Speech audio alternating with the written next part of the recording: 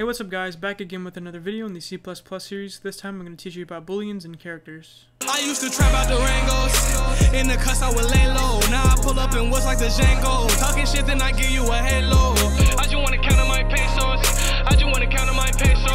I just wanna count on my pesos. I just wanna count on my pesos. Alright guys, so last episode and the episode before that we looked at the various variables that we can make, including whole numbers and then decimal numbers, or floating point numbers. So this time we're going to go over the last two variables, the last two main variables that we're ever going to learn, well, for primitive data types anyway. So they're going to be the boolean and the character, okay? And the boolean is very simple. It's common with it. Well, actually, they're both common within any programming language, any popular one. So a boolean is just a simple true or false value. So to declare a boolean, you would simply do bool. Instead of boolean, in other languages, you'd actually have to type out boolean. But in C++, you just put bool like that, and then now we give it a name. We'll say, is Cody cool? That's sometimes how you'll see a boolean. It's like a question, basically. So is Cody cool? And we can put true or false if I'm cool or not, right? So if I am cool, then obviously you want to put true, right? Or you can put false, alright? Just like that. No capital letters, just true or false. That's all you can put for a boolean, nothing else. And so we can print out the value of that if we want to. So is Cody cool? Yeah, of course I'm cool, but a lot of people don't know that. Anyway, so we can print that out, and we can see that we get a 1, right? And why does it print a 1 if we put true, right? Well, that's just because a true codes for 1 and a false codes for 0. So if you ever print out a true value, then it's going to be 1. If you print out a false value, it's going to be 0. I think I said that correctly. Anyway, so let's try doing something else. We'll say bool, our boolean is Noah cool, and Noah's not really that cool, okay?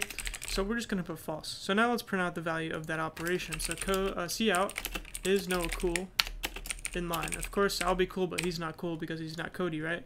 So we print that out, and we can see that we get 0, right? So 1 and 0, 1 is true, 0 is false. Every time you use true and false, okay?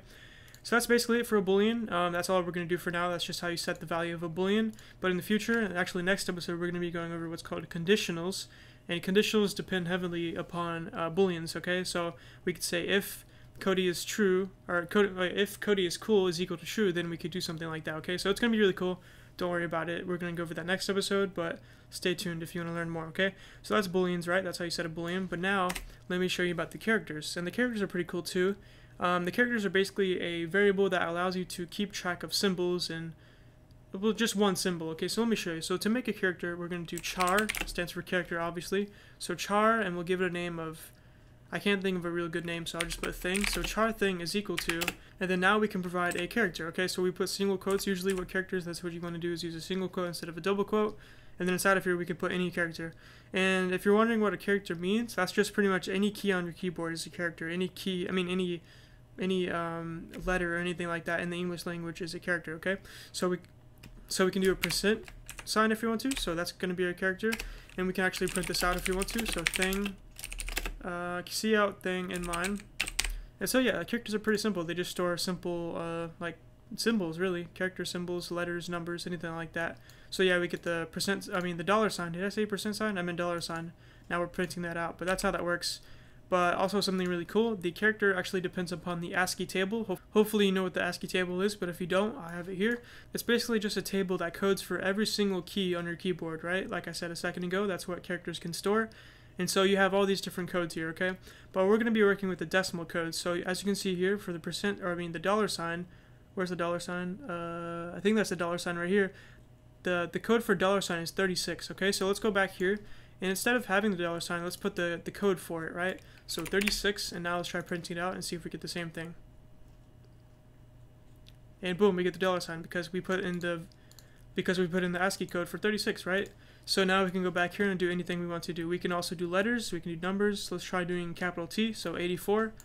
So yeah, there's separate letters for capital and lowercase numbers. It basically, so we get capital T there, okay?